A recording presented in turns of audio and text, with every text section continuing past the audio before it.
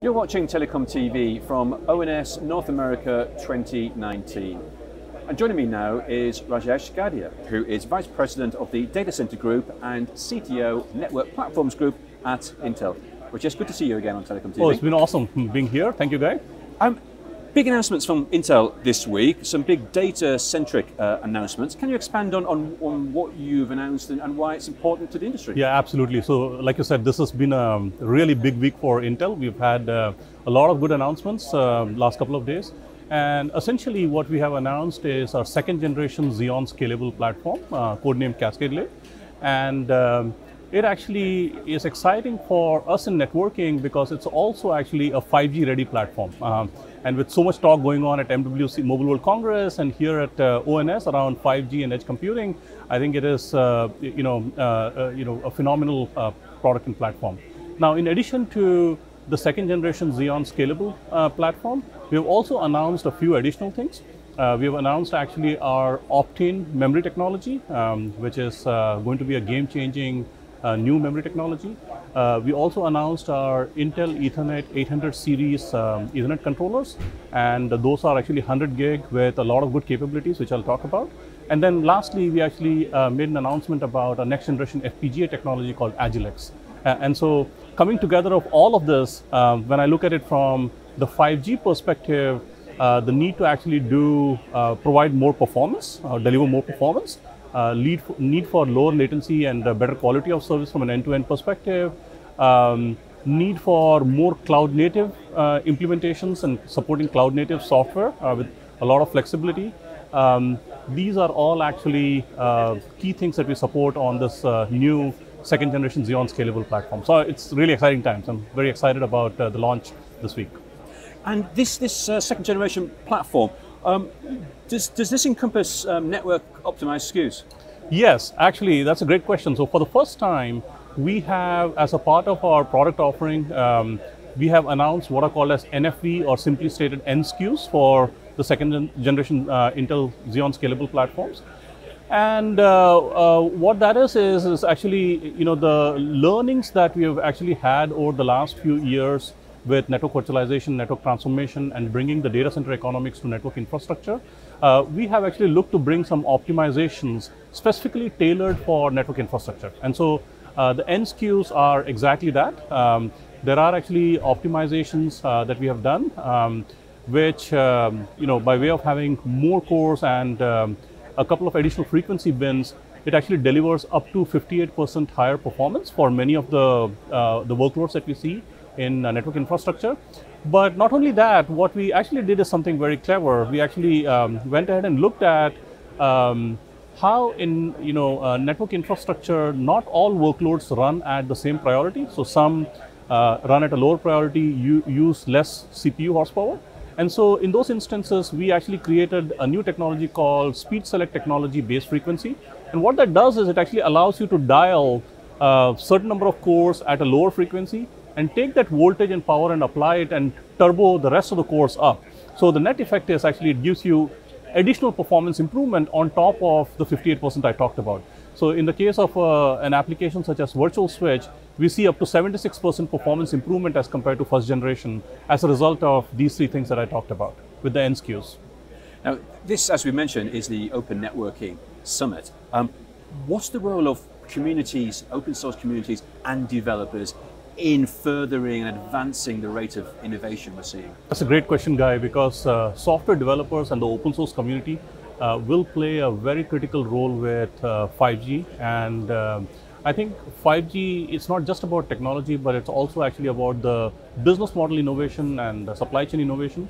And what's happening with 5G is really what we hear as edge computing. And what edge is simply bringing the cloud closer to where the data sources and where the applications are. And so we look at the ability to run applications on-premise, and that's a version of edge. And then also in the telco edge, aggregation sites and central offices called next generation central offices. And as we look at this hierarchy of client, server, but also now you have edge clouds and distributed applications, I think the role of developers is really a key role. And so we are actually, doing a lot in that space, trying to actually provide the easy button for the developers to build edge applications. And in fact, you might have seen one of our announcements about OpenNESS, which is a software platform for building and deploying edge services. And that is exactly in our attempt to sort of provide that easy button, really help grow the developer ecosystem, so we can really foster the next wave of applications, innovative applications at the network edge. Great. What would you say are the challenges that are still to be overcome? Yeah, and that's again a very good question, because I think we have come a long way in our network transformation journey, but there are still challenges and problems to be solved. And this is something that I'm going to talk about in my keynote here at ONS tomorrow. But to me, actually, there are three big problems that still need to be addressed. The first one is, I think everyone's happy with the progress that we have made with NFV, but people are saying, hey, I need more cloud-ready and cloud-native solutions, and I need the ability that flexibility to move workloads around in the cloud. And today there are a lot of dependencies on the platform, and people made our customers made the progression from appliances, fixed function appliances, to network virtualization. But as they did that, for various considerations like getting the best performance, they made choices that create some dependencies on the platform. And so what we're trying to do is to provide that layer of device abstraction from a software perspective, and yet do that with performance in mind, so we don't lose performance. And I think going down that path of achieving cloud scale by allowing for cloud native applications, that is one big area. The second area is network automation, which is, I think, was going to be a fundamental tenet of what NFV was going to deliver.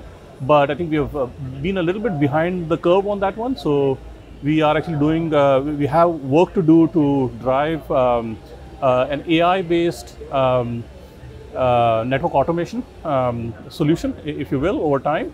So that there's like a lot of work that we need to do there. We are actually doing some work there that I'll share tomorrow. And then the last one is actually that easy button, like I said, to build edge applications. And so we've actually open sourced OpenNESS, which will actually provide to the developer community later in Q2 this year. And I think if we solve those three big problems, the cloud native direction, the network automation, and the easy button for building edge applications, I think we would have realized the full potential of what 5G offers. And a final question for you, what is Intel's role in helping support industry innovation now and in the future? Yeah, so I actually like to think about a couple of things. So first, actually, as the platform providers, I sort of and the CTO for networking business, I look at three key vectors on which we are actually pushing the envelope. First, it's actually what I like to call the scale-up vector, where we are trying to actually improve the performance per watt per dollar every generation by bringing new capabilities. New instructions for packet processing, as an example, new kinds of accelerators for deep learning and inferencing solutions for AI. So that's, to me, is a scale-up vector. Then we try to drive scale out, and the vision there is you might actually have resources anywhere in the infrastructure. How do you actually compose a service by drawing from that resource pool, right? And how do we achieve the true cloud scale, cloud native implementations? And then the last one is automation. How do we actually drive an AI-based automation? So zero touch, and if something goes bad in the network sort of like self-recovers in an automated fashion. So scale up, scale out, and automation as three key vectors is what I think, it's my vision for how network infrastructure would evolve, particularly in light of what we need to make 5G real. Rajesh, thank you very much indeed for joining us. Awesome.